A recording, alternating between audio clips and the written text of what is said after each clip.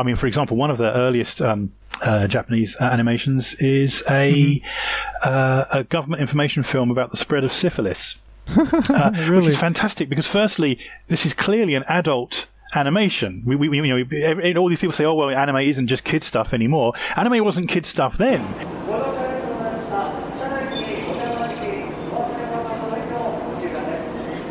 Hey, welcome to Japan Station. My name is Tony Vega.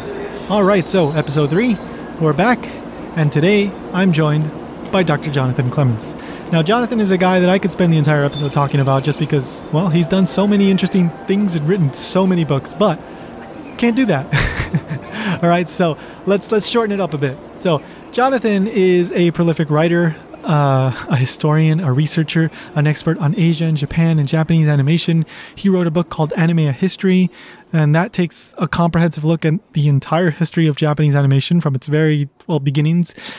We talk a little bit about that in today's episode, but actually we focus more on a recent book that he wrote called Sacred Sailors. And that book is all about Japan's first ever feature-length animated film. It's called Momotaro Sacred Sailors, right? If you haven't heard of it, don't be surprised because it came out in April of 1945. It's a World War II era propaganda film, and it disappeared after the war ended. People thought it had been completely destroyed until they found a copy of it in 1983. They rescreened it, and in 2017, they remastered it and released it. It's yeah, you can go get it on Blu-ray. But anyway, the movie itself is just bizarre and a fascinating look at this very specific period in history, okay? The movie follows the story of these anthropomorphic animal soldiers who represent Japan, and they go off to fight in the Pacific Islands, and they're led by General Momotaro. Okay, now if you're not familiar with Momotaro, well, he's probably Japan's most famous fairy tale character. He's the peach boy, okay? So the story goes that there was this giant peach that floated down the river. An old man, old woman found it. They split it open. There was a baby inside. The baby grows up into this strong, super powerful young man. And then he goes off to Onigashima, which is this island full of demons. And the demons have been terrorizing the lands, stealing from the people, including the town where he's from. He defeats the Oni, the demons, and everybody lives happily ever after. So Momotaro in the movie is a general leading Japanese forces, and there's paratroopers and airplanes, and they fight the British, and there's a scene where Popeye surrenders. Okay, Popeye makes a illegal cameo, I guess you could say. And it all culminates in this very, very strange scene where, well, potentially a British POW was forced to voice act for the movie to play the part of a surrendering British officer. Think about that, okay? So we talk about that in the interview, but we also talk about the behind the scenes, right? So the movie was directed by Mitsuyo Seo, an animator who also fell into obscurity after World War II. He was commissioned by the Japanese Navy to make this movie, and suffice it to say, it was not easy, okay? He didn't have enough cells, he didn't have enough animators, and he was just revolutionizing the way that people were animating things at the time, right? Like, they were looking at American animation like Disney, and they were amazed, and they wanted to keep up with that. It was like the space race, but with animation. Okay, so just really, really fascinating stuff. Jonathan is, well, to say he's passionate would be an understatement. So anyway, sit back, relax, and prepare to get educated by the amazing Jonathan Clements.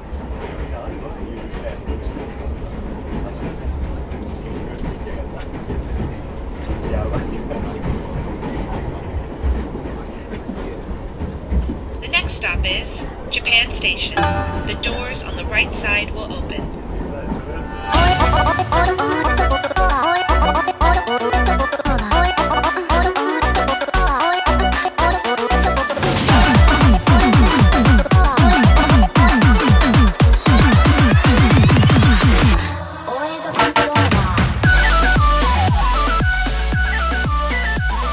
So I'm particularly interested in talking about kind of the early history of what would eventually become known as anime.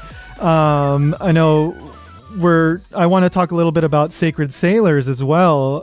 But I think before we get to that, if you could kind of give me a general idea of what are kind of the beginnings of Japanese animation, where did it kind of start and how it evolved into to get to that point where Sacred Sailors and the animation industry got to, I don't know, like in that World War II propaganda era.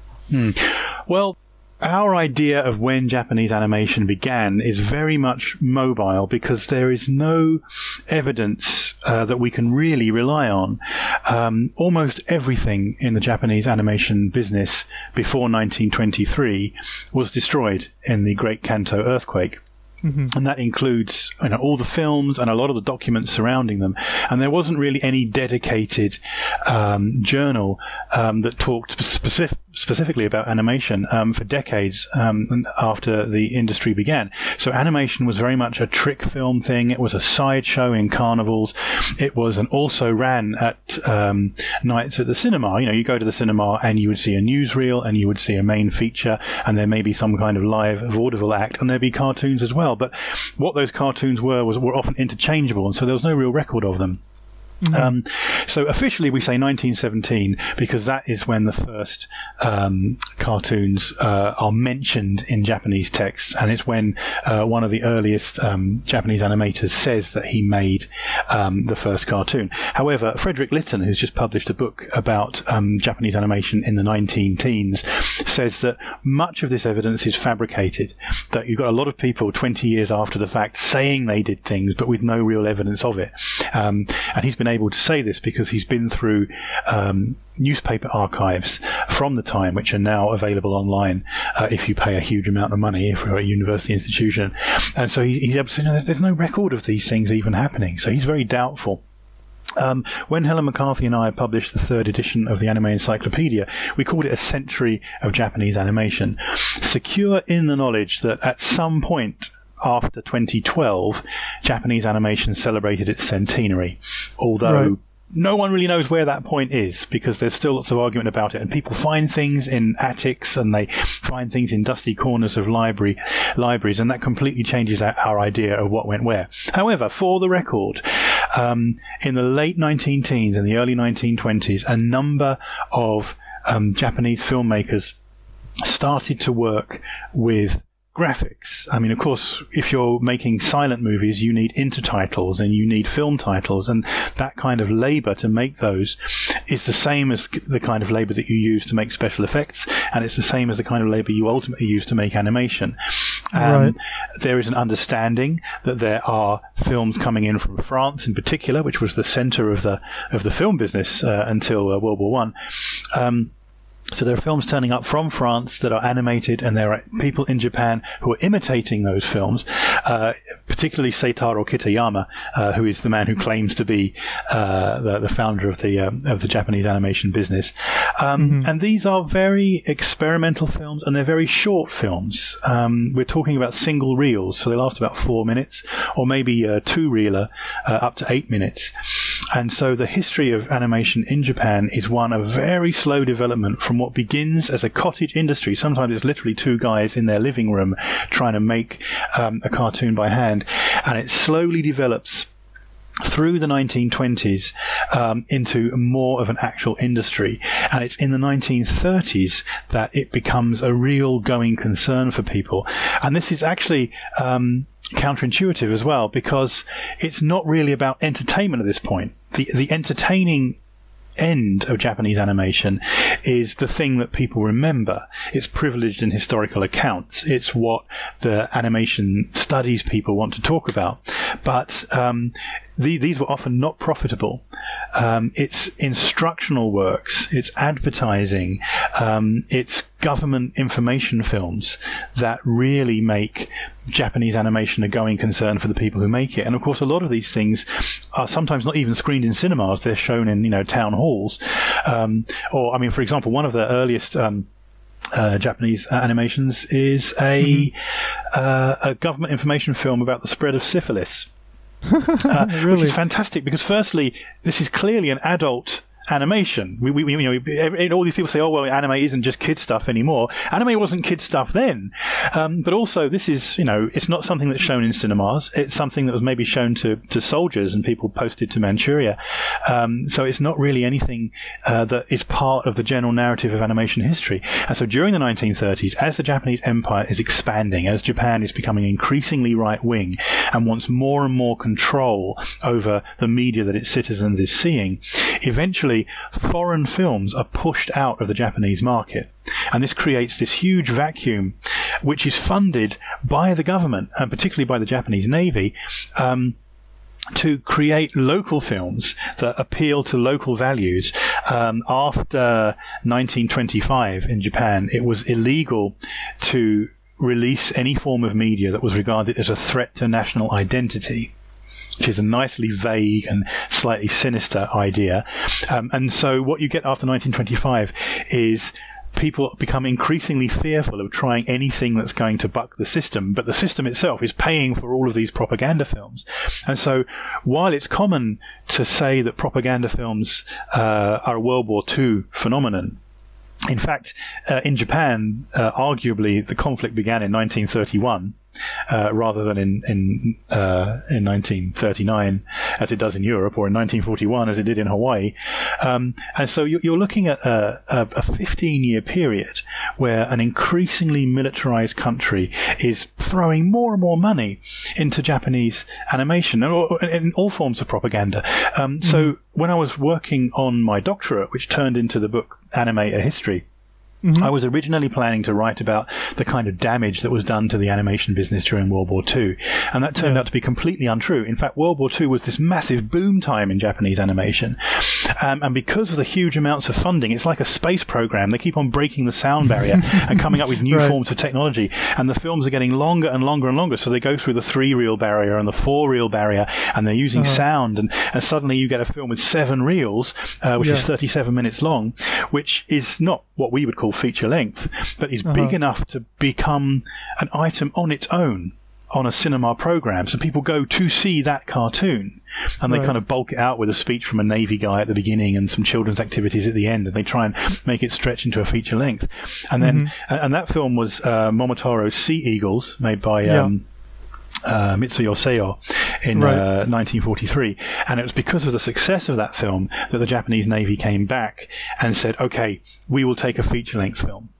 And that in itself was part of a kind of media war, because the Chinese had made a film called A Princess Iron Fan, which was feature-length. And this was shown in Japan because it was made in Shanghai. So as far as the Japanese were concerned, it wasn't a foreign film because Shanghai was kind of part of the Japanese Empire at the time. And the Japanese Navy was actually embarrassed. The Chinese had kind of beaten them to get to feature length in this way. So they very swiftly threw money at Mitsuyo Seo to get him to make Momotaro's Sacred Sailors, which is the first feature-length film in Japanese animation. Although the reason that Seo was chosen is kind of ironic. It's that he was chosen because he wasn't famous enough.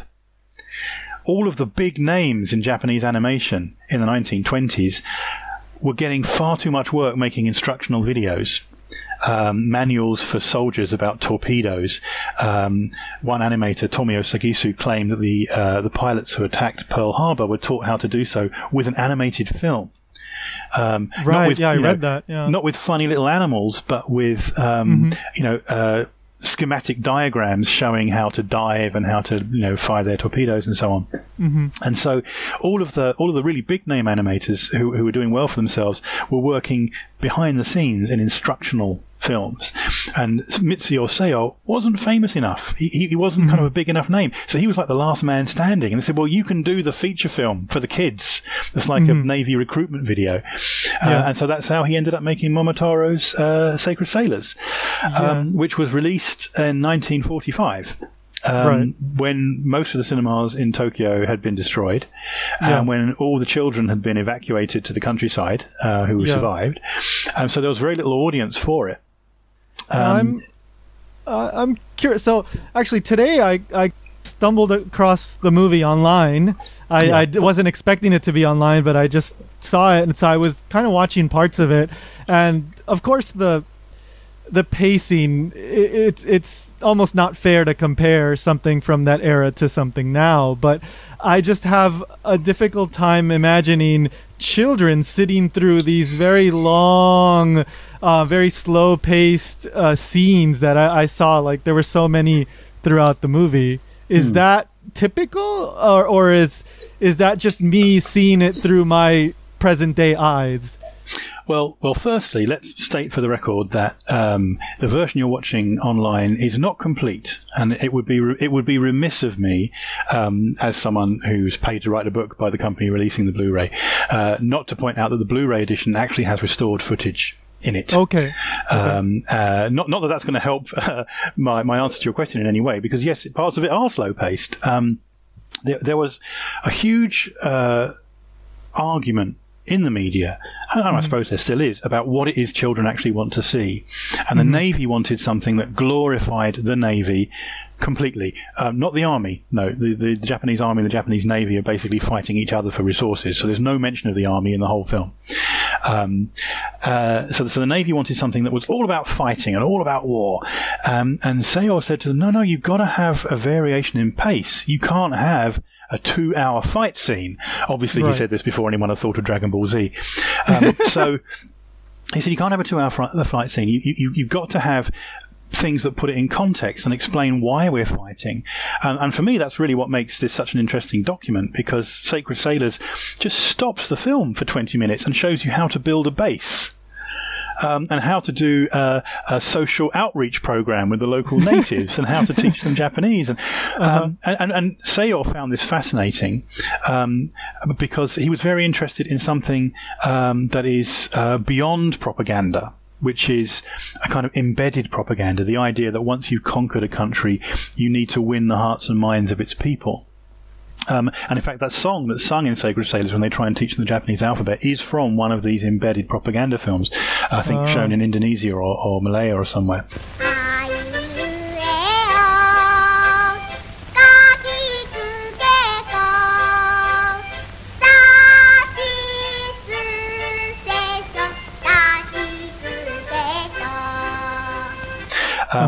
So Seo himself had this idea in his head that it shouldn't be slow-paced. Is that there should be a variation of pace. But I think he was also hobbled by the fact that the film was pre-scored, which means that the audio was recorded in advance. And so even though he was suffering all kinds of logistical problems, I mean, his staff kept on getting drafted. So he kept on losing animators. And by the end of the film, much of it was being completed by a crew of former waitresses. Because all the men had been drafted. He kept on losing staff, he kept on losing resources, they kept on running out of materials, they had to wash their cells in acid and use them again, which means there's very little surviving of the original materials. There's a fire at the studio, all kinds of issues that they're facing. But he's stuck with this soundtrack that he has to keep to. He can't just rip bits out of it. So I think who maybe decided that? Is that just how movies were done? You would get the soundtrack done, and then they would have to animate to it. No, I mean it varies. In Japanese animation, there are 3 or 4 different ways of recording the sound. You can record the sound to a work print, which is not quite finished, but you have some idea from the animatics of where you're going. You can record the sound after something's finished, which of course when you're dubbing a foreign thing that's already complete is very common. And you can record the sound in advance. And there's also a form called mitereko, which is when you record the sound but you also video the person doing the voice, so you get some idea of their facial expressions, which is something Disney use a lot, and Pixar in modern times. Back then, pre-scoring was just, I think it was a good way of them showing that they'd completed a certain milestone in the production. But the trouble is that because of the way that censorship works in wartime Japan, you finish a film, then you have to submit it to the censor. And they ran into all kinds of trouble with the censor because the Navy were really angry about a scene in which one of the soldiers is killed. There's a funeral for a bunny that they had to take out of the final film, and they were really annoyed that the scene of the bombers as they come in to attack Devil's Island shows the correct formation for Japanese bombers and fighter escort, including the number of planes used. And so he had to cut all of that out. So there are bits in the film where you can see there are sudden jumps where, even though he was keeping to this, he's had to slice pieces away. Right. So all of those changed the pacing of the film, and I think that the idea of what we would now call a Gantt chart or a dope sheet that really breaks down the story into punchy storyboarded sections, so there's never a dull moment. That's really something that, although they understood how it worked in Japan in the 1920s, I mean, the Gantt chart is a 20s invention. It's not something that was really introduced in the animation business until after the war, because we've still got people feeling their way through how to tell a story and how to cut corners and that kind of thing. Now, I'm kind of interested in the role that Western animation was playing in terms of influence. So, for example, I remember reading that 1941 was when Fantasia came out, and so they were kind of started to worry, like, oh, look, this thing came out and this is amazing. And then there's also Bluto, right, from Popeye. He was in the original. So it seems like there was certainly influence creeping its way in, despite the fact that Japan was trying so hard to get rid of any traces of the West at that time. There's certainly a dividend that particularly American cartoons get to play in the 30s and the 40s, because for want of a better word, they were better than the Japanese versions. I mean, that we have biographical accounts by people who went on to become famous animators, saying that when the Western films were banned, they were so angry because the Western films were turning up in color. And this was this incredible, vibrant colour thing that would be an amazing experience, and that was now denied them. And so you get, with the animators of the 1940s, a definite respect, particularly for Disney and the Fleischer brothers, because as fellow animators, they could see that they were doing much better than them, often because of money. I mean, you throw money at a problem enough, and you can make the problem go away.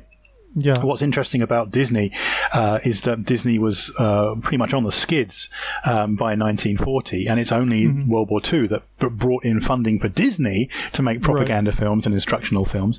I mean, I don't know if you know this, the longest Disney film ever made is a 5-hour Beechcraft airplane repair manual.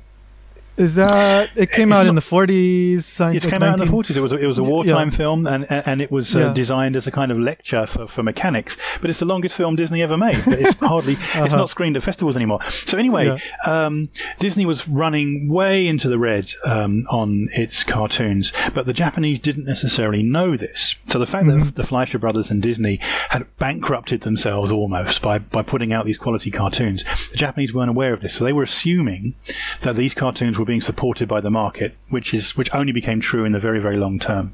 And of course, also, they are an incredibly high level of technological achievement. So, in 41, I'm sure you remember this from my book. The Japanese acquire, by boarding a ship and stealing it, a copy of Fantasia, and they bring it to Tokyo, and they're treating it like nuclear waste. It's like a secret that no one can talk about, and they invite a very small select group of animators to come in and see it, so they can see what the enemy is up to. And they show it's like 24 people, and the details of this event is something that I've had to piece together from other people talking about it, because no one actually admitted to being in the room, but somebody mentioned that someone else was in the room, and then you know where they were at a certain time, and you can put bits together. And it's only really in the last 15 years that Tomio Sagisu published posthumously, his memoirs were published, and he actually revealed, yes, he was there, and he sat there in the dark crying at how wonderful this film was, and then the Navy's there saying, okay, well, we've got to beat these people. How are we going to beat these people? And they're like, but it's in color, and they've spent thousands of dollars on it. So yes, Fantasia is a very powerful influence on animation at the time. The people who were working on it, particularly the upper echelons, were well aware of it. They had very fond memories of the Fleischer brothers. They had very fond memories of Merry Melodies, and these are all things that the Japanese animators were trying to fight, but they were hobbled in a way by the censorship requirements. I mean, in 1943, Kenzo Masaoka released The Spider and the Tulip, which was a real attempt to do a kind of Merry Melodies thing, this kind of musical about a ladybird who escapes an evil spider. And the film was panned by critics at the time because it wasn't patriotic enough.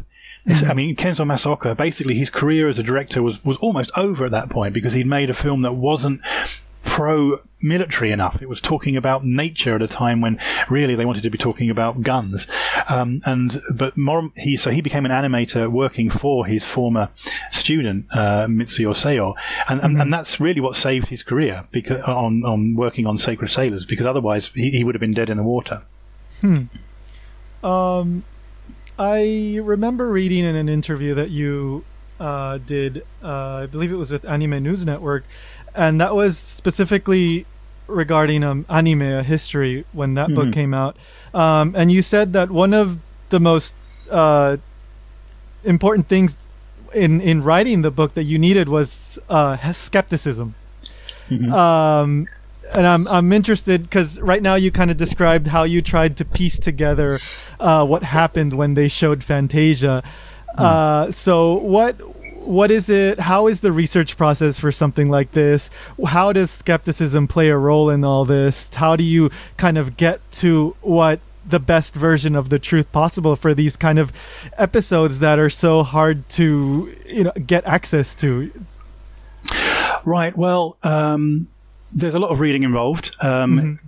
For anime history, the policy is that I tried to find every book published by people working in the Japanese animation field, every memoir and every biography I could find, and I read through them all. And you may not know this, but for some bizarre reason, very few of the books published in Japan in this field have indexes. Okay. Maybe 1 in 10 if you're lucky. So I ended up writing my own index. I wrote a concordance which goes on for 400 pages of what the indexes should be for these Japanese books. And that allows you to draw immediate connections between things because it's searchable. It's just a Word file, so it's searchable. So when the subject of Momotaro comes up, for example, or the subject of Fantasia, I can just type it in and I can see every place it's shown up in all these different memoirs. And that's when you can start to piece together different views of the same thing. Because the problem is that when you're dealing with testimonial evidence, anyone giving evidence from their own point of view, there are certain errors that can creep in. They can try to push themselves into the narrative, make themselves more important than they should be. When you're dealing with Japanese interviewees, sometimes it's the exact opposite. They try and make themselves less important. They don't want to, look like they're being pushy. They privilege things that look good versus things that don't. There's a research bias where they talk about things that were successes rather than things that were failures. Often it's the failures that are the most interesting. And often there'll be other influences as well, like what we call a commemoration error, which is where if someone's died, everyone tries to say nice things about them, even if they were a terrible person. So you have to fix all these things together. There's a historical theorist called Alan McGill from Canada, and he talks about the errors of historical practice, and I kind of applied his ideas of the kind of mistakes people can make in history to the anime business. It's very important when dealing with anime to remember that so much of the material that we have, particularly in modern times, is designed to sell it to you. If it's sleeve notes, if it's an interview online, if it's anything, they're trying to sell you something. And this means that there is already a bias there of trying to make you want to see it, trying to make you want to buy it.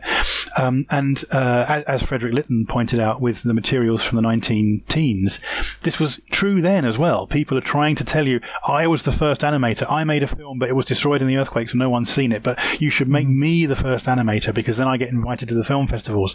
And then, I get interviewed by the magazines, and then I get more money for my contracts. So that there's all these kind of personal biases, and this is true in any kind of media history. When it comes to Japanese media, though, I think so many people are far too trusting of the official story that they get. And so that's what I mean by skepticism, is that you see someone talking about a development and you try and get behind it. You try and work out what their agenda is and why they might be, not necessarily be lying. I mean, some of them do just lie, but why they might be mistaken. There may be other pieces of a production that they're not aware of that influence the way that things are done. So, for example, Star of the Giants, which is the baseball anime that invented hyperrealism, really. The reason for hyperrealism in anime depends on who you're talking to, because you have people who worked on Star of the Giants as animators saying they needed to stretch an episode so it lasted for 25 minutes, but they only had 2 minutes of material, so they slowed things down and they zoomed in and but then you have people who worked on it as writers saying, no, we needed to stretch an episode because we'd run out of manga. You know, we were adapting the manga and we only got 2 volumes left, so we were trying to make things go slowly. So different people are taking the credit for different parts of the production, and you need to kind of weigh in the balance all of these things to work out, you know, what the truth may be. And sometimes you just don't know what the truth is, and the best thing you can do is you can present the evidence that different people gave and then leave it to them. In the case of Sacred Sailors, for example, there aren't that many issues with the production itself necessarily, although there are bits of it missing now. But Osamu Tezuka, the godfather of Japanese comics, championed the film in the 1980s, making all kinds of claims for his love for it that aren't actually backed up by his own diaries. So it's like Tezuka enjoyed the film when he was young and saw it in the 1940s, and then kind of forgot about it for 20, 30 years. And then suddenly in the 1980s, when it's discovered again, he's like, oh, I've always loved this film. This is my favorite film. This is the film that made me want to become an animator. And of course, that story gets him onto television, and it allows him to kind of barge in to the interviews. But I actually have my doubts as to the degree to which Tezuka really cared about this film until there was a reason for him to do so in the 1980s.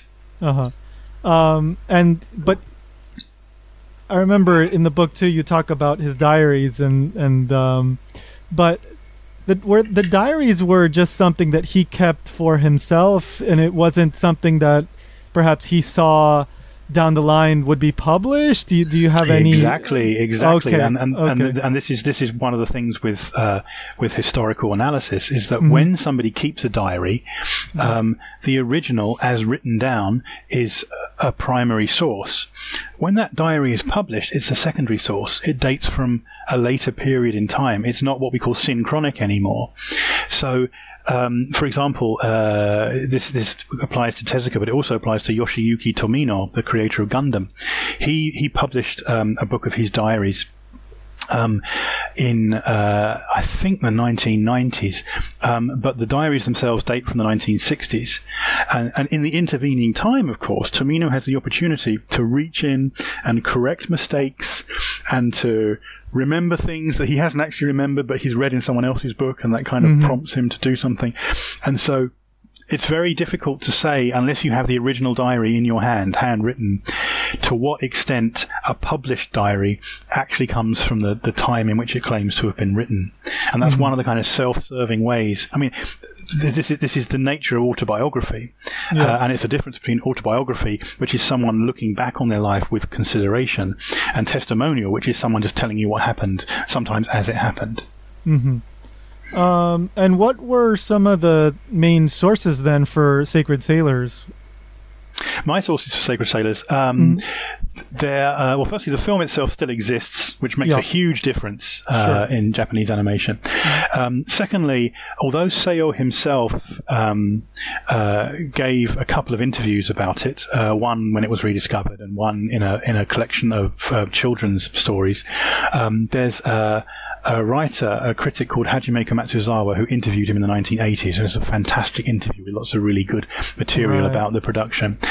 Is that also where the quotes are primarily from then?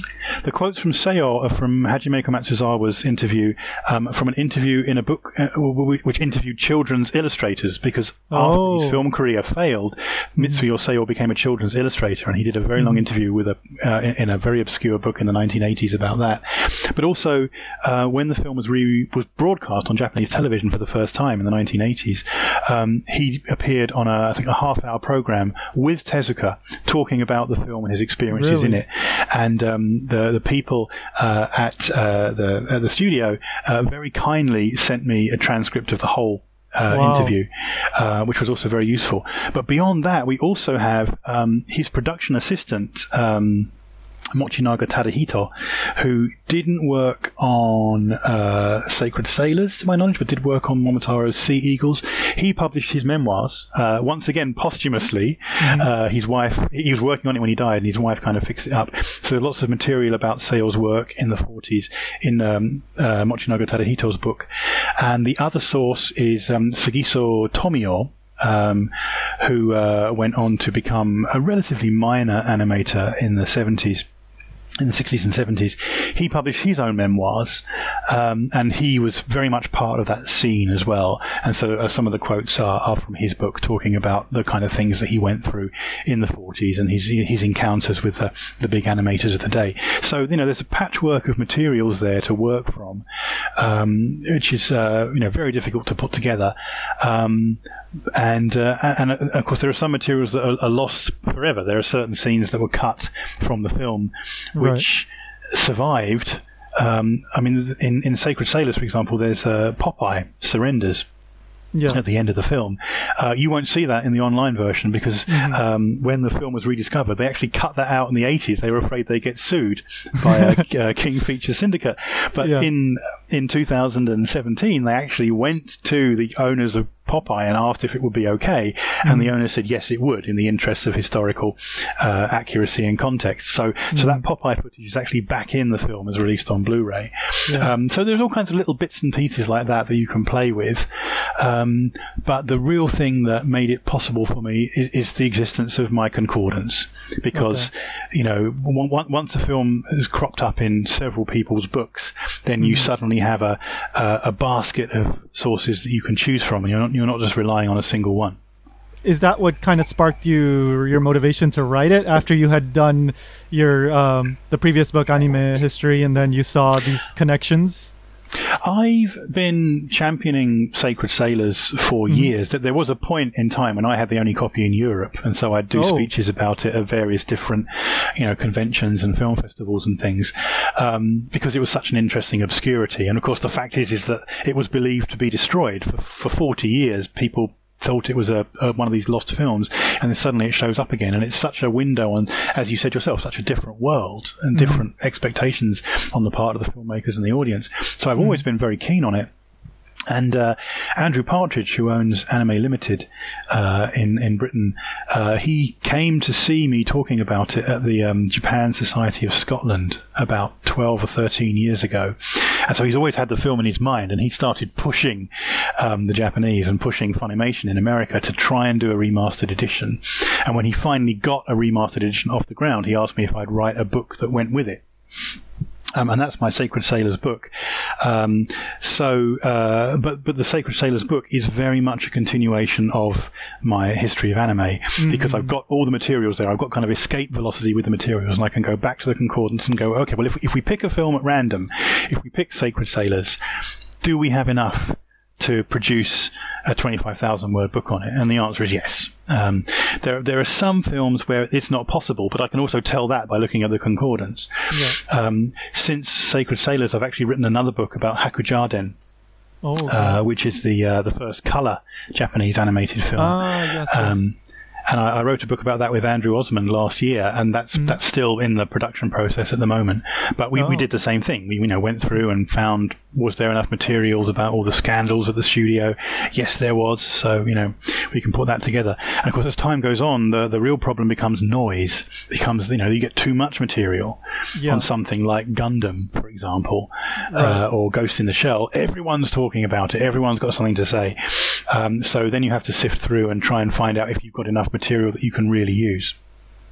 Something that I found particularly strange and amusing, I'm not sure what the right word is, was the English-speaking guy at the end that surrenders. And today, when I was able to watch parts of Momotaro, of course, I saw that scene, and it is so strange. You can't. it's like you don't know if he's scared, if he's just really acting badly, if he's trying to act scared. He's got this stutter, this strange cadence. It's just so bizarre. It's We agree, sir. We agree, sir. Yes, sir. Please, sir, if you'll only stop your general attack. それでは全面降伏するか戦闘を続けるかただこれだけだ Yes, sir. Yes. We agreed to unconditional surrender. Yes, certainly. Unconditional surrender. Yes. Yes, certainly. Surrender, sir. It's a fascinating scene, and it's probably the first English language voice acting in Japanese animation. And the question is where did they find these people? Yeah. You know, you've got this man who, to my mind, is speaking native English. He seems to be a native British English speaker, and as you say, he's got this really weird intonation when he speaks. And it's possible that he's being told to act scared and he's just doing what he's being told. It's possible that he's in fear for his life. It's possible he's trying to sabotage the production by speaking as badly as he can.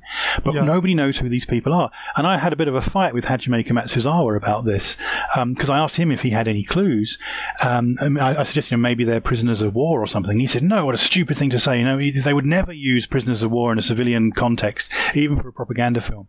He's absolutely convinced that these soldiers in the film are being played by sympathizers with the Japanese cause. He suggested people from India, which had a pro-Japanese, anti-white coalition that might have supplied some people. But I'm pretty sure I'd be able to spot an Indian accent, even if we're talking about some, Sandhurst-educated officer. It seemed to me to be a genuine British English speaker. The problem with the argument that they might be collaborators is not borne out by what they say to one another, because it's not in the script and it's not subtitled, but they actually turn to each other and whisper in the film, don't worry, we can stall them. We've already won. Yeah, I couldn't quite make out what was in those little because the main guy's speaking and then you hear like the other voices in the background. That's right, it's much clearer on the Blu-ray. He said, flogging the Blu-ray. You can actually hear, he says, we can stall them. We have already won.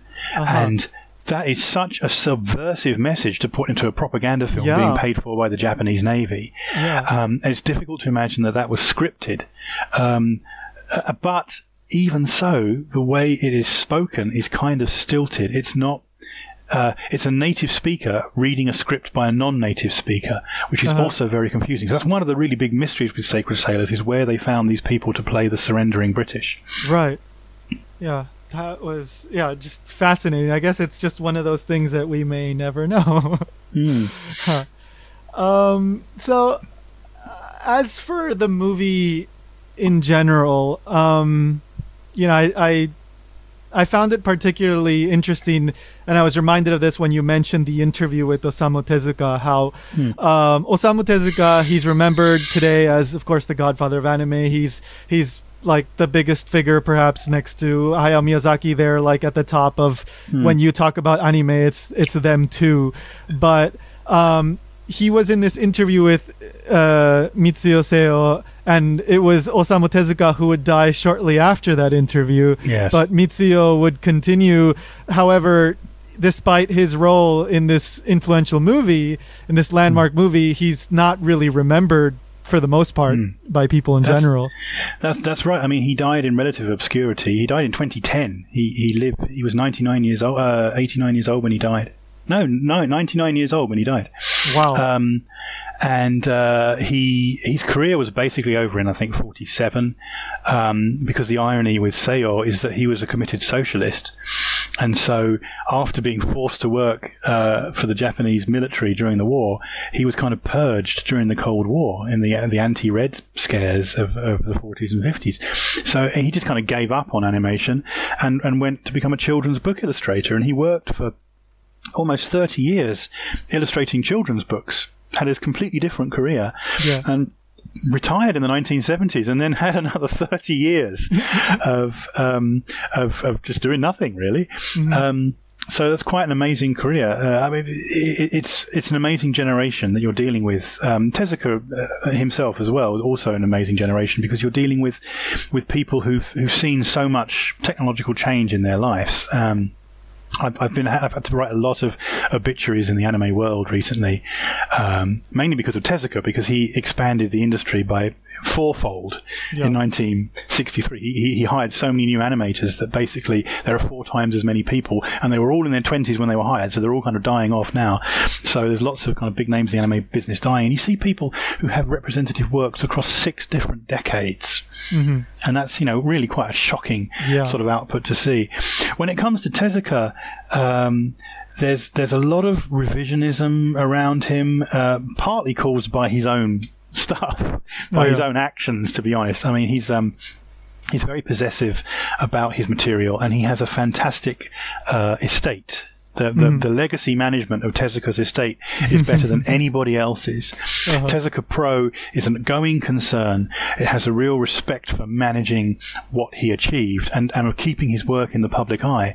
And they're very easy to deal with, unlike a lot of Japanese studios. Really? So, so if you want to have... There's a reason why Astro Boy is on the cover of the Anime Encyclopedia, and it's not just that Astro Boy was the first TV anime. It's that, Tezuka are really kind and helpful when you want to put something on the cover of a book. So he's got very good legacy management, and undoubtedly he was an incredible figure in the animation business. The trouble is that he shines so brightly that there are other figures from his era who are completely pushed into the shadows. Particularly someone like Mitsutaro Yokoyama, for example, who if I remember rightly, Yokoyama died there was a fire at his studio, and he lost almost all of his papers. Okay. So unlike someone like Tezuka, who has this huge archive to draw upon, Yokoyama's material kind of just disappears into the void. Oh, wow. Shotaro Ishinomori is another one, a huge figure, very much a competitor with Tezuka in his day, remembered today for Power Rangers, really? and not for a whole bunch of other things that he worked on. And so these are big, influential figures, but Tezuka has all the attention, and I'm constantly kind of warring with myself about the degree to which we should believe that. Because on a good day, I wake up and I think, no, this is absolutely true. He really was who he said he was. His achievement, when you look at what he achieved in his life and the sheer prolificity of his output, it's incredible. And then you say, but Mitsutaro Yokoyama did all these other things, and he did that thing before Tezuka did, but Tezuka took the credit. And so there is a certain a doubt that sneaks into any historian when you see someone being idolized that much. You almost want to take them down, even if it's not justified. So I'm constantly having that argument. I mean, I had the same argument with myself about Miyazaki. Was Miyazaki justified in being idolized the way that he was one of the questions that I asked myself in my PhD, and I actually ended up by saying yes, not only is he justified in being idolized to the degree that he is, but people have forgotten a whole bunch of things Miyazaki did that are even that are just as influential. So for example, in the 80s and 90s, Miyazaki was a fantastically influential critic of anime, and you can read Turning Point and Starting Point, his collections of essays, and you can see really important issues in the history of anime and how anime works being identified by Miyazaki in obscure magazine articles when no one knew who he was. So yeah, I mean, I was all set to prove that Miyazaki wasn't that important, and it turned out he was actually more important than anyone thought he was. Well, as long as you keep an open mind, then I think that's the most important part. Exactly. So I think kind of we can start wrapping things up, but it's kind of one big question to finish things up, but what would you say is the importance of Sacred Sailors? Because obviously it's this landmark achievement, but it came out, almost nobody watched it, relatively speaking. It was kind of hidden away. The Japanese government kind of tried to get rid of it. Then it disappeared, and it wasn't until 84 when it came out. Then in 84, when they tried to push it out again, there was so much backlash from some people, right? And so what would you say? Is this like an influential work, or what is it? I think it's unfair to call it an influential work because, as you say, so few people saw it. Momotaro's Sea Eagles, the one that came out in 1943, was much more influential because it was seen all over the Japanese Empire. And a lot of people confuse one with the other. That was a constant issue, and in fact still is today. A lot of people get them mixed up. So it was an influential work behind the scenes because Sacred Sailors was a kind of crucible for many of the talents who would go on to make anime post-war. Kenzo Masaoka in particular didn't make a whole lot of anime after the war, but he did teach the generation that would go on to make all the post-war anime. Is he the one that was the water, right? That he could animate yes, he's the water? Water guy. Yeah. Kenzo Masaoka gave a series of lectures in the 40s at a new animation studio to a group of people, many of whom were new recruits. So he kind of passed on the pre-war knowledge to the post-war group of people. And what's fascinating about that, and this is one of the things that comes up when you have a concordance and you can look in other people's memoirs, is that you have people a generation later, like Noboru Ishiguro, when he was a young man going to work anime studios in the 60s, and they've got these dog-eared, battered, yellow copies of the notes that they took at Kenzo Masaoka's lecture about how to make fire look realistic in animation, about how to animate a drop of water. And these lectures, which only 24 people went to, are still influencing entire studios of animators 20 or 30 years later. Yeah. So that's an important influence, but that's not just about Sacred Sailors, that's about the staff who worked on it. What I find so interesting about Sacred Sailors is the window that it gives you into an entirely different world. You are not merely watching what the enemy thought in World War II. You are seeing how they thought their children should be educated, what their attitudes were towards the battle that they were fighting. You see what for them is a nobility of purpose. There's a lot in Sacred Sailors of the Pan-Asianism that Japan was trying to push on the rest of its empire. So, protecting the people of Asia from the white world. That is not something that is a particularly popular idea, even in Asia itself. But it's what the people who made that film genuinely thought or wanted people to think.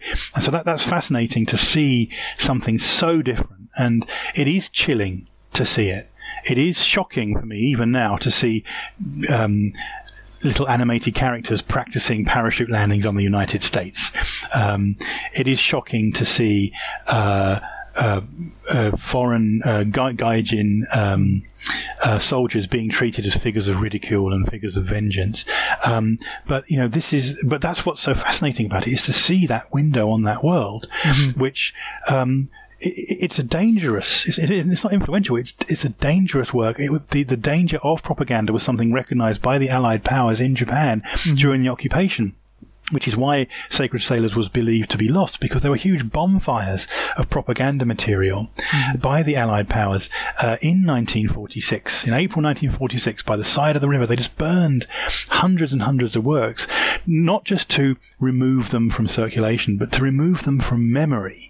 There's this attempt to completely erase the entire notion of a militaristic and fascistic Japan. And so I do feel that Sacred Sailors, it's not something you watch for fun. Let's face it, it's not an enjoyable work. It's often quite an unsettling work. But for the perspective that it brings you on a period in history, it's difficult to fault it. And it's an amazing thing to have access to. A lot of anime fans won't care about the 1940s, but for that small percentage who are interested in where Japanese animation came from and what attitudes were like and what technology was like in 1945, you have this incredible document that you can look at. Yeah, and I think for me personally, I was able to reading the book first really helped so much, because you get it. First of all, it puts it in context, right? You kind of see what leads up to it and what was going on behind the scenes. And rather than just being confused by everything that's going on, and you explain all the thinking behind the scenes and what Seo was trying to do. So I think, personally, if I were to recommend it to someone that wants to kind of learn more about the history, I'd say check out the book first, get prepped on that era of history, and then you can appreciate the movie more for what it is and understand it better. I agree. I would say that because I wrote the book. But I do think that there was a while ago, someone illegally uploaded onto YouTube a clip from Sacred Sailors, which was shown at an event I did in Finland. I was talking about the film, and I showed a clip of the film. And it's the one where the animals are attacking the soldiers, and there's this huge noise of battle on screen, and in order to get the sound of American voices, they just ripped the sound off any film they could find. Right, yeah. And so in the middle of this battle scene, you actually hear someone going, "Taxi! Taxi!" Because it's just some guy in New York hailing a taxi, and it's one of the audio clips that they got. And I said to the audience, listen out for this thing. And so the thing is playing, and the sound's a bit shaky, and you can't really hear it, but you hear the audience laughing, and there are all these comments on YouTube, people saying, "How dare you laugh at the sight of American soldiers being slaughtered?" And it's like, no, they're not laughing at that, they're laughing at the soundtrack, but it's only the context of why that clip is being shown is going to tell you that. Right. So there's all kinds of issues with it, I think, and I think that a lot of old films are difficult to take as entertainment. But if you're interested in film studies and you're interested in the history of film, then it really helps to know why you're watching this. Yeah, well, it's like you said, it's such a different world that when you try to watch it, you go like, well, you can't even really comprehend much of it. So when you have somebody kind of taking you by the hand and explaining what it is, you go like, oh, okay, now this kind of makes more sense. You can get a better idea what it is and what they're trying to do. I think there is so much more we can talk about, but we could keep going on and on and on, but perhaps for another time. Cool. So the book, at least I got it on Kindle on Amazon. Is that the main place? Is that where people would go to get it?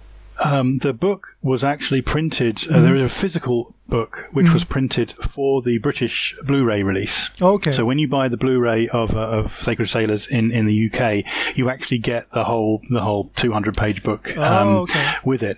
The reason there's a Kindle edition is that the book is not that easy to find in other territories. So we did a Kindle edition as well for those people in America who've got the Funimation version that's only got like a little leaflet in the box instead.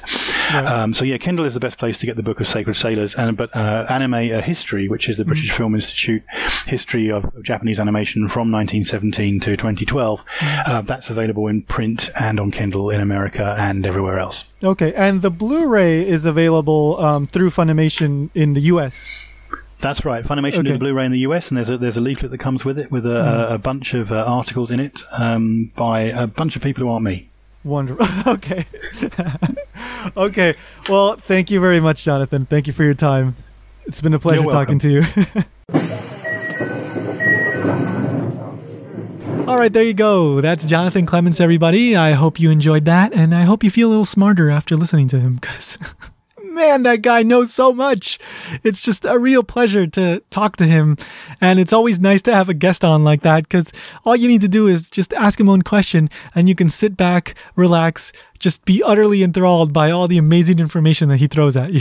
So I'm looking forward to having you on the show again, Jonathan. Hopefully we can work that out in the very near future.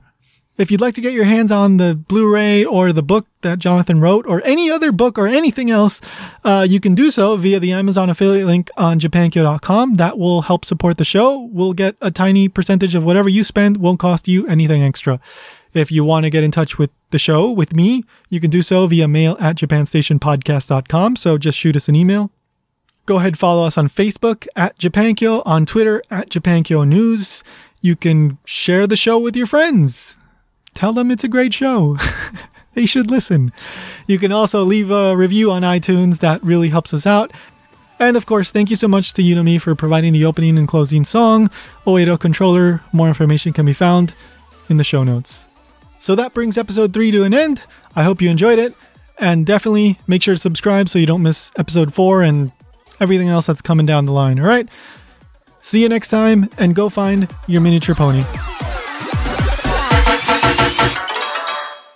Just do it!